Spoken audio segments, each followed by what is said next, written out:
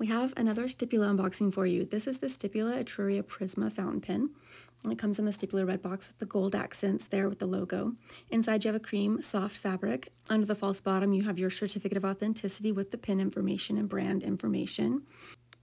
Okay, and now let's take a look at the fountain pen.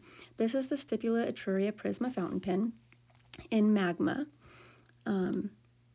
It's also available in a second color called Di Luce, but this is the Magma. So with the Magma, you're going to have that red, orange, yellow combination of colored cap and piston knob at the back end of the barrel.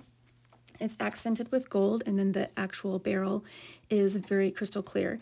And then you have that same Magma color on the section. I love that the section matches the cap, and I love that there's a little bit of that same coloring in that piston, on that piston mechanism. I'm sorry, on that piston knob. The pin is postable with a friction post if you like to post your pins.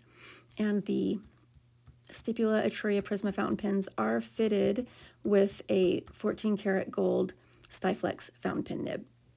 And this is the second color. This is the Di Luce color, and it also is trimmed in the silver. And you notice it is a threaded cap, and it's going to have the nib plated to match your trim.